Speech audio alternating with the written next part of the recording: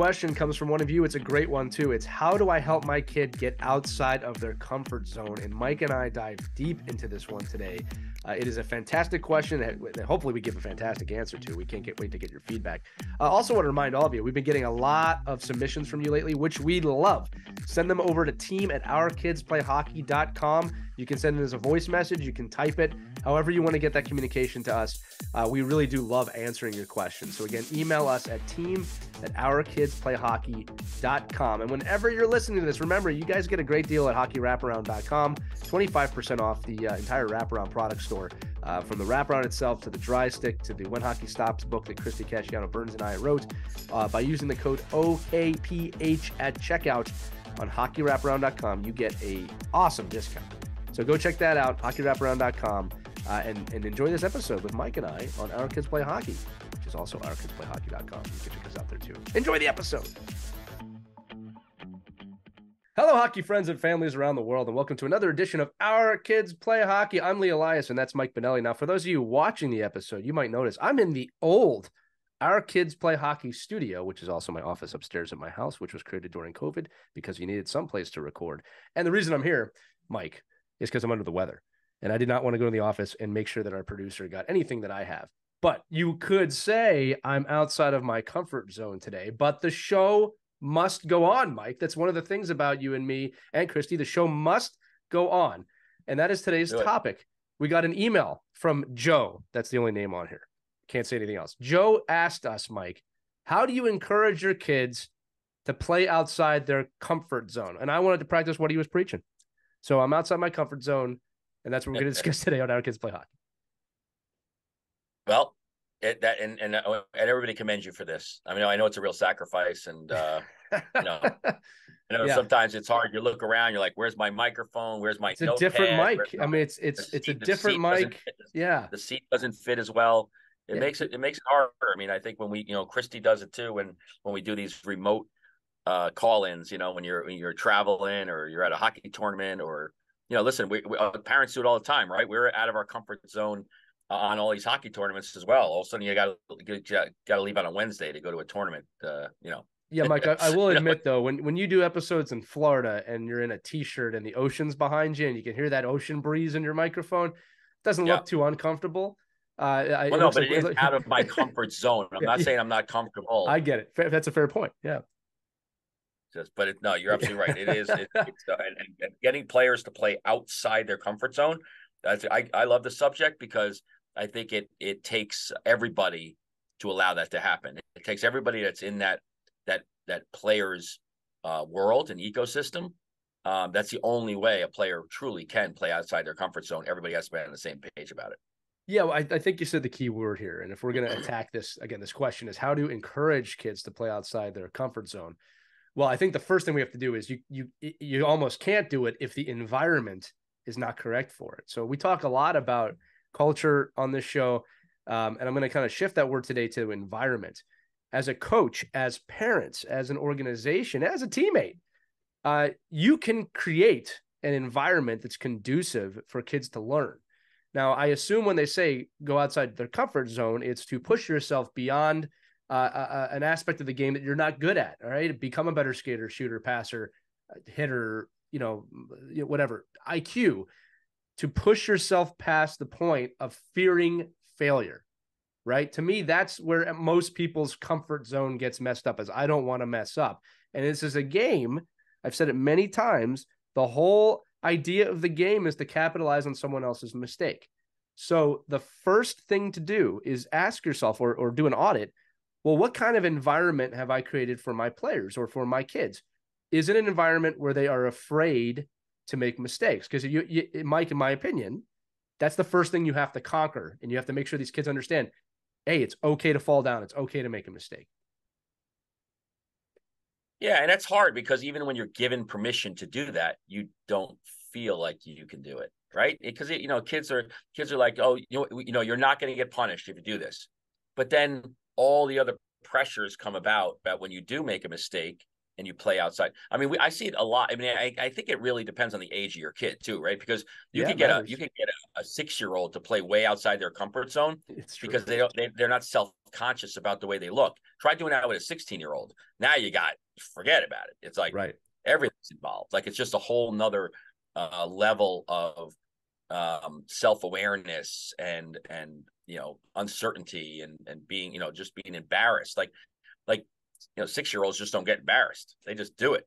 Like they don't, they rarely are worried about what other people are thinking of them, or if somebody's going to post something on YouTube, or, they're not thinking about that kind of stuff. What the comfort zone piece.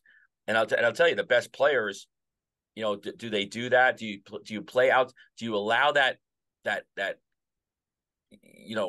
uncomfortableness to happen in private?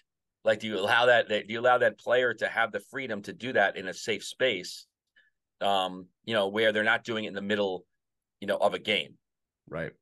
Because I can tell you right now, I tell players all the time, do not be afraid to make a mistake here. Right. You can make that move at the blue line and nobody is going to be upset with you if a goal gets scored, but then the goal gets scored and everybody's upset with them. Well, look, we got to break it down now. So listen, you make a great point, right? I think people go, well, I'll just tell the people it's okay to fail.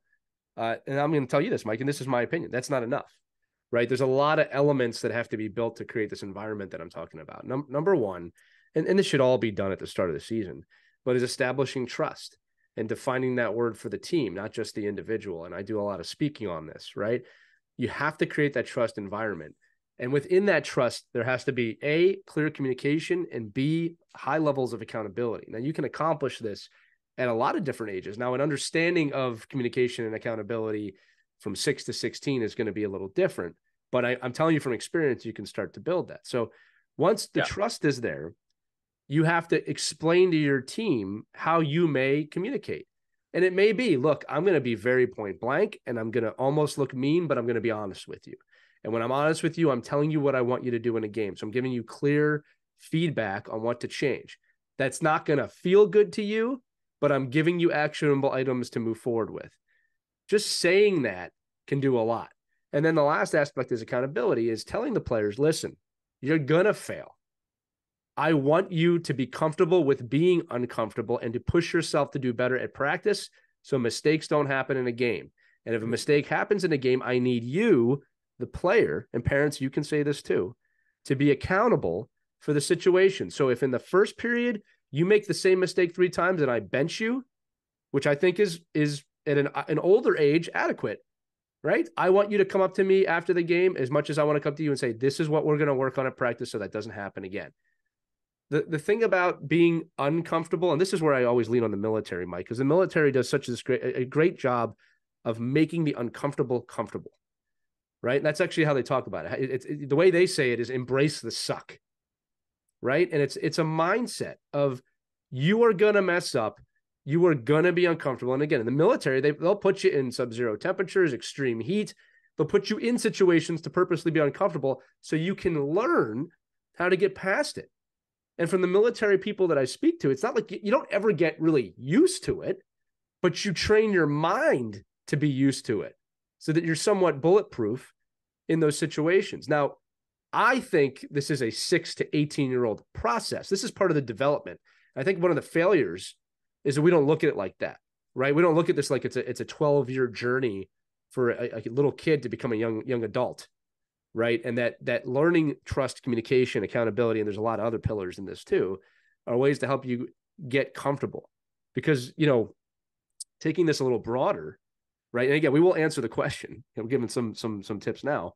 The amount of kids we see get to college or post high school and hit adversity and you can't deal with it. To me, it's like we're failing them on the ice by not teaching them how to deal with it. So again, my first steps, how to encourage kids to play outside their comfort zone. Trust, clear communication. I can tell you this as a player, my friends.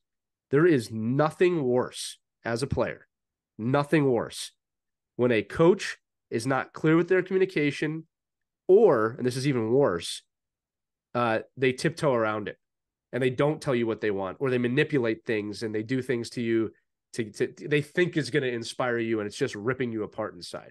That is a very old school model that is not really working anymore. All right. We just saw Mike Babcock get fired again because of this, right? Whether it was intentional or not, I'll say that, right? Yeah. If you want to encourage me or a player to get outside their comfort zone, you have to build trust. That person has to trust you. And they have to know that it's okay to fail as long as you're willing to learn. I've always told my players, Mike, if you make the same mistake over and over and over again, we have a bigger problem. Right? But the players, I mean, let's just talk youth hockey. Let's just talk squirt down. You should be messing up the beginning of the season. You're not supposed to be where you're at there. The team should be better by the end of the season. Right? When you get to the higher levels, it's about maintaining excellence all the time. At the squirt level, even the peewee level, you haven't even activated all this parts of the game yet. You're not even hitting it yet.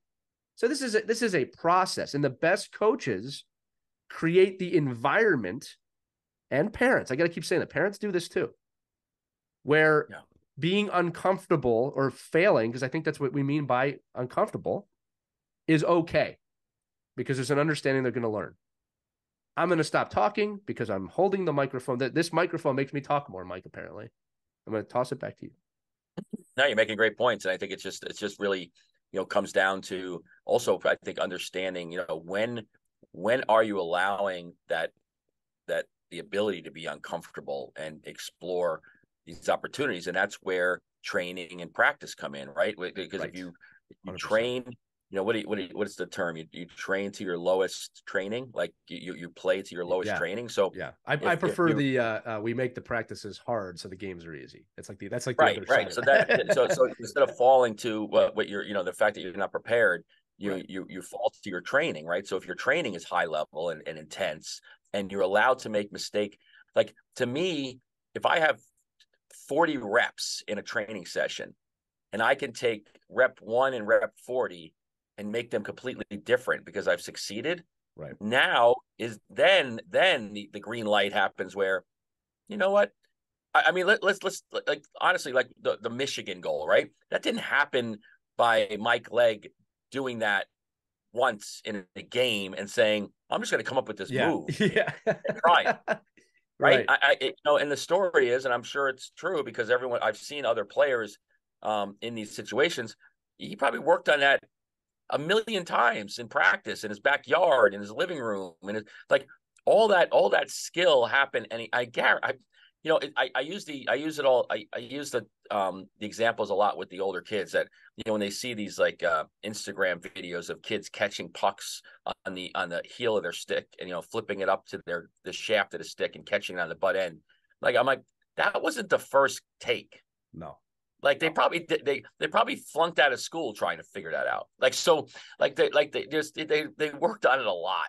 And, we're in a world that we have to make sure as parents and coaches too, that we allow those other things to happen in a training environment so that they can have the freedom to do that in the game. And then when they fail in the game, maybe it's like, okay, then it's like, well, where's the line? Where's the line? We have to sit a kid down. And to your point, what's the age? Right. You have to sit a kid down and say, listen, we've tried this. We've tried this too much. And it's just not in your, it's just not in your wheelhouse or your, tool bag to be able to do this. So maybe we need to think of a different way to do that, explore that, this great play that you want to make. Mike, I think we should say too, this has got the environment I'm talking about is a controlled environment. It's not just open creativity to do whatever you want. For example, if you're on a 2-on-1 and you try and Michigan the puck at the hash mark, it's going to make me pretty mad as a coach, right? So it's not freedom in that sense, complete freedom, but it's an environment where creativity can take place within a structured system. The other thing, you're making some great points here. When Mike Legg did that, it was late 90s, right? The first Michigan, because he was at Michigan, he played for Michigan. Another one that comes to my mind is Marek Malik in the early 2000s. The first time I had ever seen anyone put the stick between their legs on a shootout, on a breakaway situation. And everyone was blown away. Now, this is a common move now in the league. This is something we see all the time in the league. And nobody, and even Don Cherry won't dismiss it at this point. That's true. Right? Yeah. Right. But he's like, oh, well, whatever. I guess nobody's going to beat him up and nobody's getting disrespected. I mean, right. and that's the thing. You're right. It's like, well, but I just can't imagine him going down the ice saying, "Oh, you know what? This You know might what would be be a good thing." cool? You know what would be cool if I tried this for the first time? No, but here's the thing. This is why I bring up Merritt Malik, because I know for a fact NHL players had done that at practice for decades, just for fun, right? Now, you're making a good point. In the 80s and 90s, if you did something like that, you're going to lose a tooth. Okay, that's just the way the game was played back then. But the game opened up and it allowed for that. Now we see between the leg moves. Well, nobody attacked him. Weekly. Nobody attacked him, did he? Did no, he get beat up everybody, the next game? I just remember John Davidson, the color commentary, like just couldn't believe that he did that. Couldn't believe it, because again, that's to your point. That's commonplace right now. It's like right. Like I think every week we it's see probably it's on every shootout. Yeah, there's a shootout every week that has that in it. We see weekly some play between the legs. This is the first time it happened. I think it was back in 03-04 time period. All right. And now you're seeing other things too. Like again, the Michigan is pretty, I wouldn't say normalized yet, but it happens more often than it used to. Now, you made a great point here that I want to talk about here for the parents listening. You talk about some of these influencers and creators who do unbelievable magic wand stuff with their sticks. And it's unbelievable. Let me tell you how you could tell if it's the first time they've ever done it on video. They won't look nonchalant after they've done it. If they do it and they look like, yeah, that's easy, that's because they've been practicing it for years and years and years. And again, look, it takes immense talent to do that. But this is one of my problems with some of these creators. Okay. I want to reiterate, I'm not against creativity in the sport. I'm not against having fun. But we're in a time period now where kids go online and they will see a kid flip it up, catch it upside down around a goalie and think, oh man, I can't do that. I better learn to do that. And they still have not yet learned how to take a correct wrist shot or a snap shot. Or the amount of stuff I hear about, well, we got to learn toe drag release. Toe drag release is how you shoot now. Toe drag release is a shot. It is an effective shot. I'm not against it. It is one of many types of shots. You should learn all the shots, not just the hyped up one, the TDR as they call it, which was also, by the way, happening in the 90s. They were doing this in the NHL in the 90s. They just, people probably wised up to it. Again, for those of you listening, it's a toe drag and then right into a snapshot, which does a lot to mess with the goalie, to be fair. All right. But the point I'm making here, I think Mike Bossy actually had it better than anyone else. But yeah. Well, hey, listen, he's at the time the greatest goal scorer in the sport. All right. So the reason I'm bringing this up is this. We talked about the environment.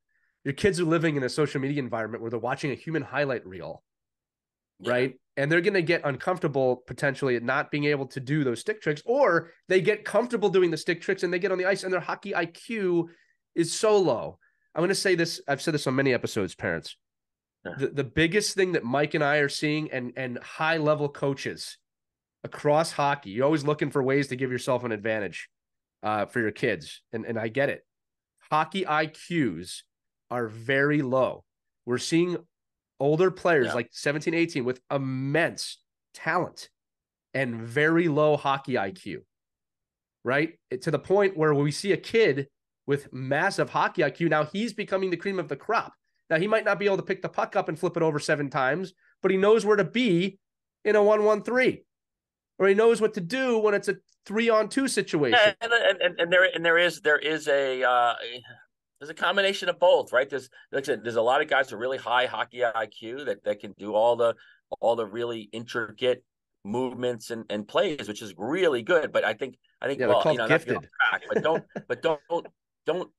sabotage or get on this tangent of thinking you're going to work on a play that you could probably only use once in your lifetime over being a smart hockey player. Right. Well, look, I'll take it a step further. Let's talk about practice. Let's talk about this from a coaching standpoint. I have a team right now. I'd say passing is a skill that's extremely lacking, right? So guess what we're going to practice? Passing. Now, this is the key. Get kids outside their comfort zone. It's on me and the coaching staff to adequately explain prior to practice, this is what we're working on and why. All right. So many coaches forget to give their kids the why. If you don't give them the why to get them out of the comfort zone, they're just going to do whatever you tell them to do because you're telling them to do it. Now, if you give them we're doing this drill to improve on our passing skills, or if you want to get more advanced, we're doing this drill to improve our breakout right? Or to improve our cross ice dumps because it will help us this way. That's a huge part of creating the environment. Now you've given a reason for them to learn. That will help them step out of their environment. Okay. Then here's the other part. Again, depending on the age, can you make the drills fun? Right. So we're going to do a playmaking clinic, if you will. I'm going to try and make as many of those drills fun where it's okay if you fail. In fact, I'm going to do a drill in a few weeks, Mike. You'll like this. I have middle school kids and elementary school kids ages out there together. Right. And this is just the way this clinic has been organized. So we're doing a playmaking clinic. You want to talk about getting kids outside their comfort zone. We're going to play at a game at the end where we talk about mentorship a lot with these kids. The middle school kids are only going to be able to pass to the elementary school kids. They cannot shoot.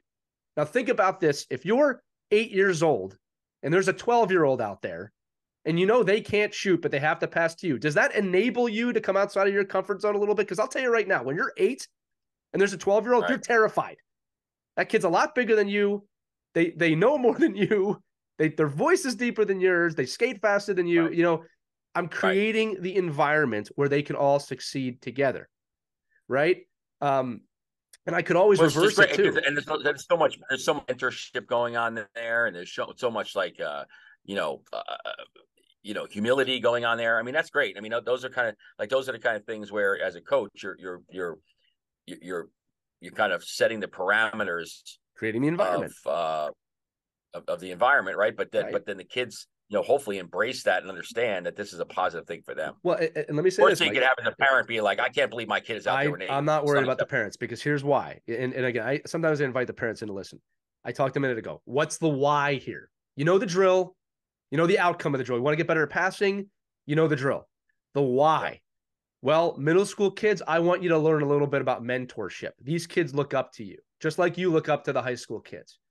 Do you remember when you were 8 years old and a 12-year-old might have passed the puck to you, how that would make you feel? Now I'm enabling them to understand, wow, there's something more here than me just passing the puck, right? How about this? Do you think now they're a little more invested in making a good pass? Because there's a good chance these elementary school kids are not going to be able to catch a lightning hard pass.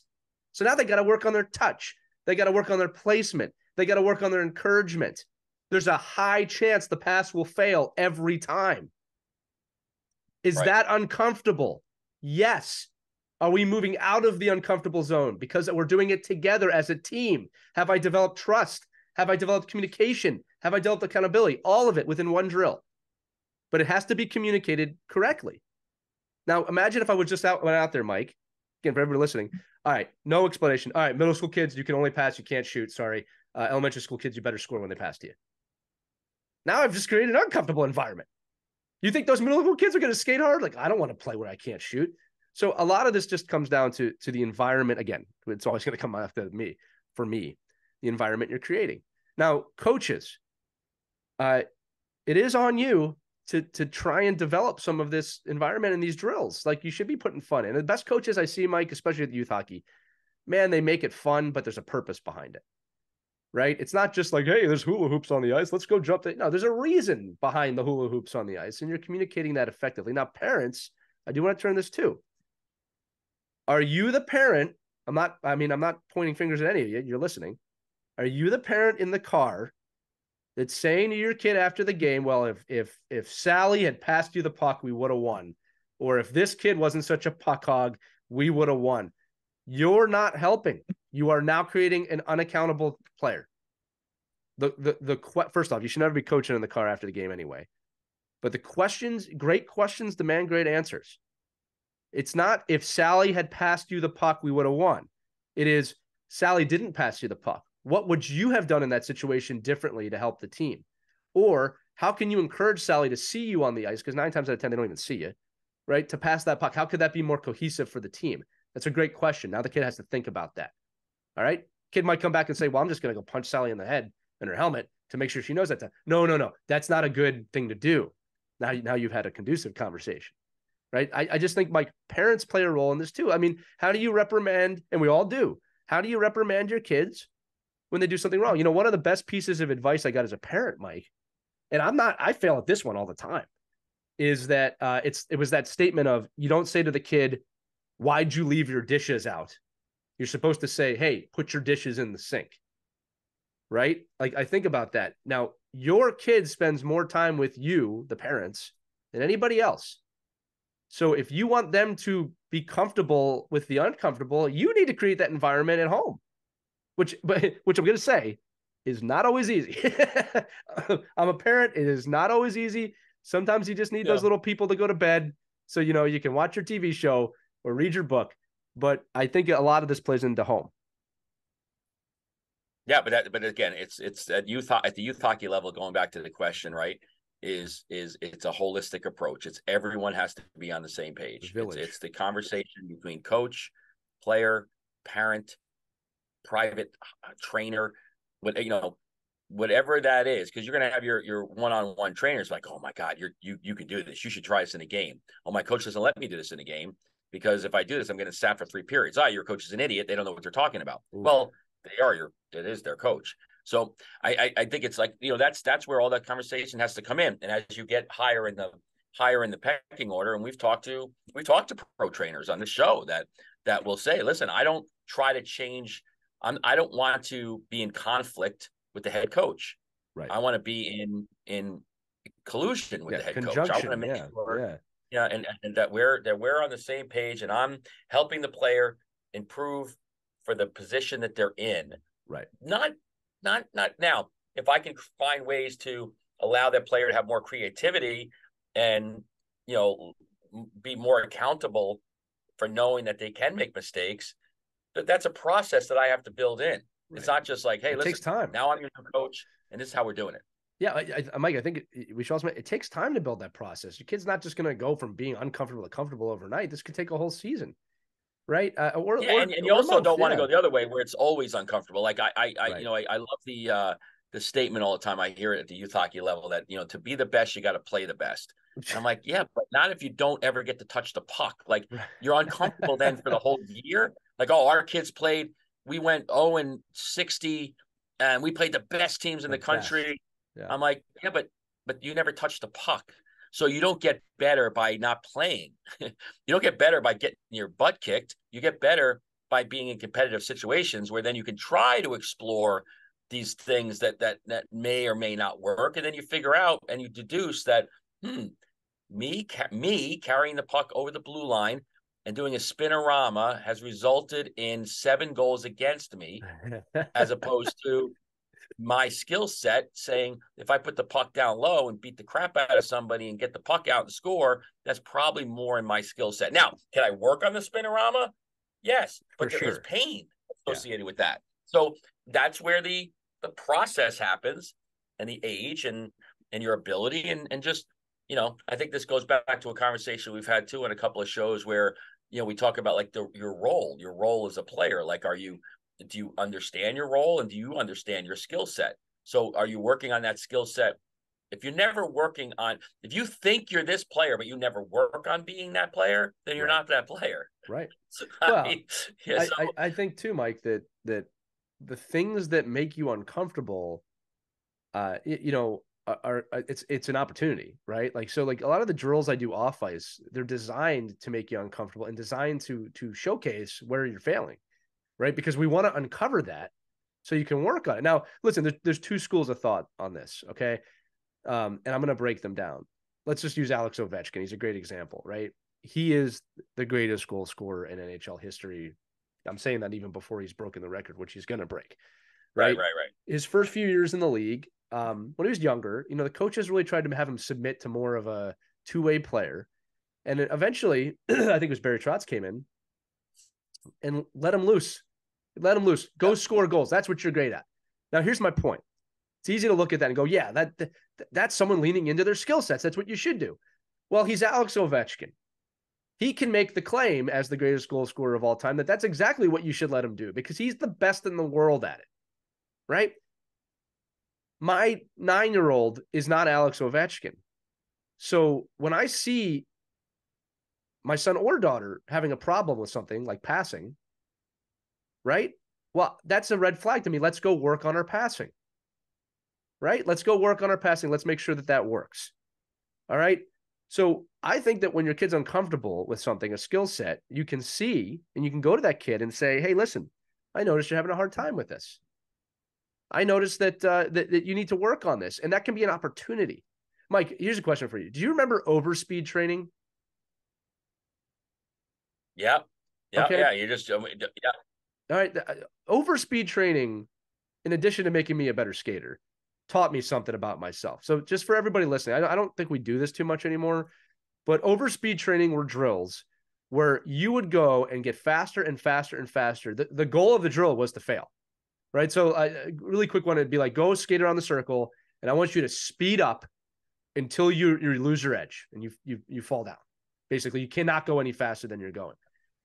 And it was an amazing drill because it's designed for you to fail. It's designed for you to be uncomfortable. And you know what ends up happening? It's like the weighted bat. You get a little faster every time. And suddenly you're skating unbelievably faster than you were because you were willing to push yourself beyond the limit. But overspeed training, you knew that was the goal. You're going to go to failure, right? That was pushing that's what I learned. Falling, and when everybody else was falling, it didn't seem like out of the norm. Like you're like, okay, well, everybody's falling. Right. And that's the thing is like that we talk about the environment. Now that was a proven training method. Now I think they have stopped doing it because if you fall in the wrong place and hit the boards, it could be a little dangerous. Right. But the idea of go until you fail, right? Look, first thing I teach, learn to skate or atoms. First thing I teach them when I step on the ice, I say, what is the first rule of hockey? And the answer is, it is okay to fall down. It is the first lesson we teach kids when skating. It's okay to fail. Somewhere along the line, we kind of lose sight of that, right? I always equate this, Mike, to like a kid learning to walk. Like we're real patient and encouraging with as parents.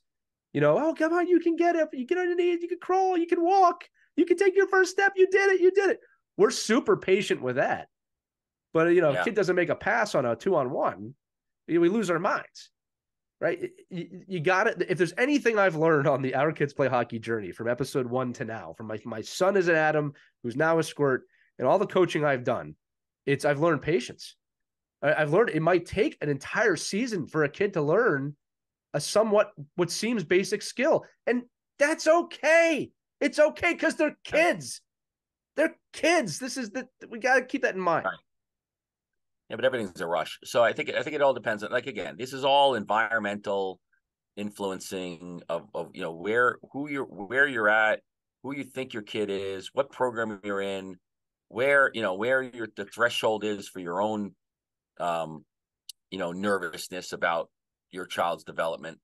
And again, throwing it all in there, that if you put yourself on a bigger platform that does not encourage mistakes because it causes pain for a team and rankings and a coach's, I don't know, ego, that this all comes back to, be aware of what situation you're in. So yeah, I mean, listen, we all want to create environments where being outside your comfort zone improves whatever you're trying to do, right? So if I'm training, using your military analogy is probably a great analogy, right? If I'm training to be a sniper, right, in the desert, I'm probably going to have a lot of training where there's a lot of sand blowing around me, and hot weather, and it's going to be hot and sweaty, and a tarantula is probably going to climb up my back or something, So it's like, so there's going to be a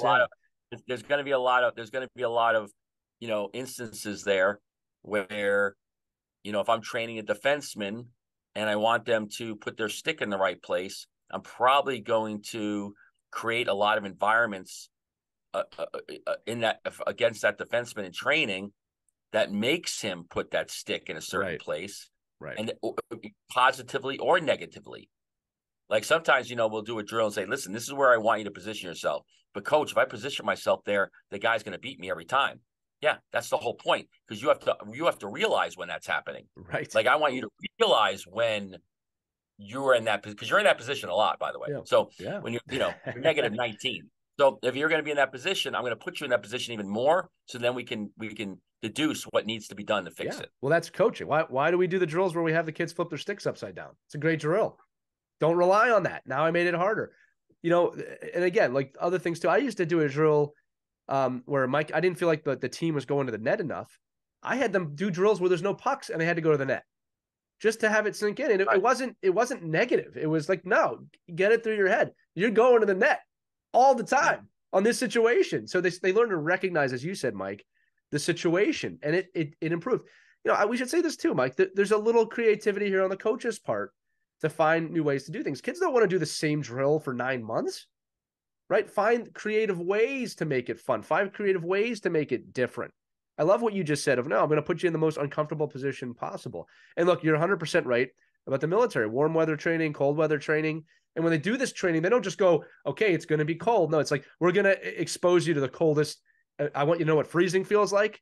I want you to know what it feels like to have mild hypothermia. You're going to sign a contract. I don't know if they go that far.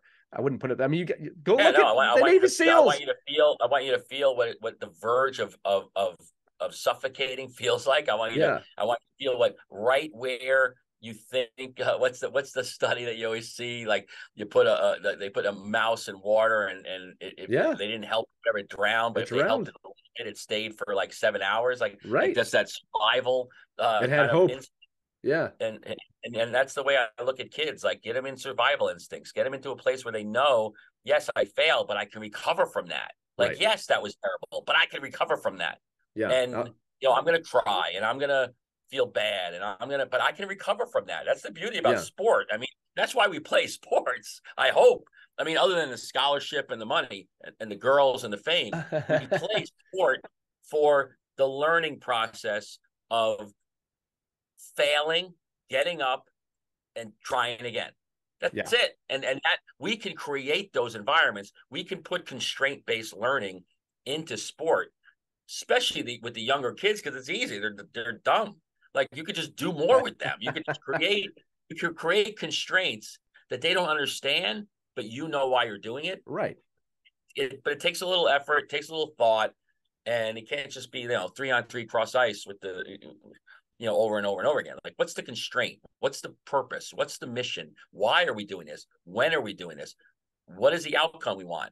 Who do we want to play where and when and why? All that kind of stuff comes, and that is coaching, parenting, directing. It takes a village. Inspiring.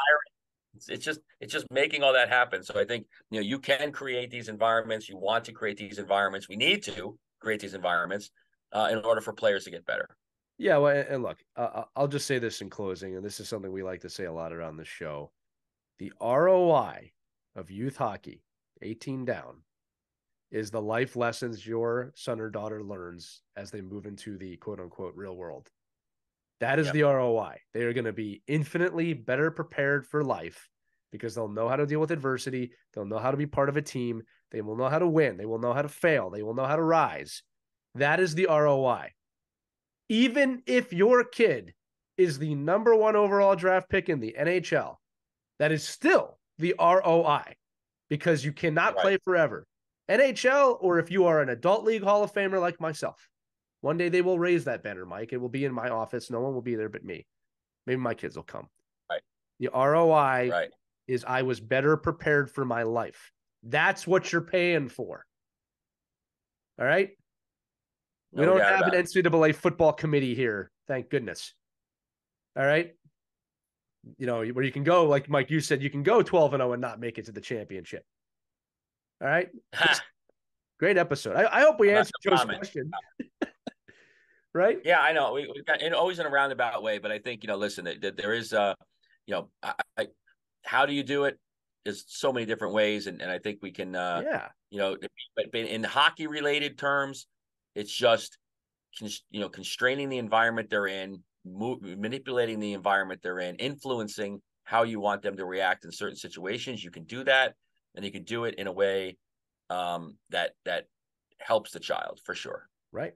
I think it all comes down to environment. And I think we did a good job discussing that today. Listen, if you're listening and you have a question or a comment about any of this, you can always email us, team@ourkidsplayhockey.com. You can send it via text. We've had people send us voicemails. You can DM them to us. We really love when you ask the questions. Again, there's no shortage of topics here for us, but as we continue to try and serve you, we want to know what you're thinking. And I'll be honest with you, every question we've been asked, Mike, I don't know if you know this, every question that's come in, we've answered. There's never been one question come in where we're like, well, that's a dumb question. They're all legit. They're all good questions. And then the amount of questions we answer off the air, right? The amount of emails we get directly, that's like, hey, listen, don't talk about this on the show. But I've had that happen multiple times. But well, anybody know I listen to your show, but yeah, we can't tell anybody. Just give us that 5-star review on Spotify or Apple, wherever you listen. That really helps us a lot. Listen, I think I'm going to close it out here. This has been a great episode of Our Kids Play Hockey. Remember, all of the episodes, ourkidsplayhockey.com, or wherever you listen to hockey podcasts. And if you have not done so already, our Facebook group is growing immensely. It's called Our Kids Play Hockey. It's a private group. You have to answer a couple yes or no questions to get in, and there's no spam. But the conversations continue. You can ask questions of the group. You can ask questions anonymously. People have done that as well. It's just a great resource for you as a hockey parent or coach. So I want to thank all of you again for listening. You are just an amazing audience. You have brought us to the masses when it comes to this podcast, and we're forever grateful. And we hope you have a wonderful week wherever you are in the hockey world. This is Lee and Mike for Our Kids Play Hockey. We'll see you next week, everybody. We hope you enjoyed this edition of Our Kids Play Hockey. Make sure to like and subscribe right now if you found value wherever you're listening, whether it's a podcast network, a social media network, or our website, ourkidsplayhockey.com. Also, make sure to check out our children's book, When Hockey Stops, at whenhockeystops.com. It's a book that helps children deal with adversity in the game and in life. We're very proud of it. But thanks so much for listening to this edition of Our Kids Play Hockey, and we'll see you on the next episode.